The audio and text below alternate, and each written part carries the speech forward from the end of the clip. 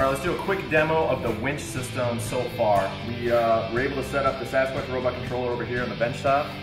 We got the E4P encoder from US Digital wired up to our winch gearbox here. So we're sensing the amount of turns.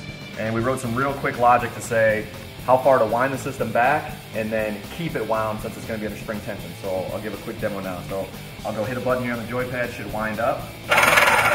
Okay, now I'm going to put some load on it. It's closing the loop. You can hear the motor trying to fight, hold this position. Okay, and then I'm going to go to a fire sequence. We've got 2 buttons here for a fire. You'll see it's got a little counter.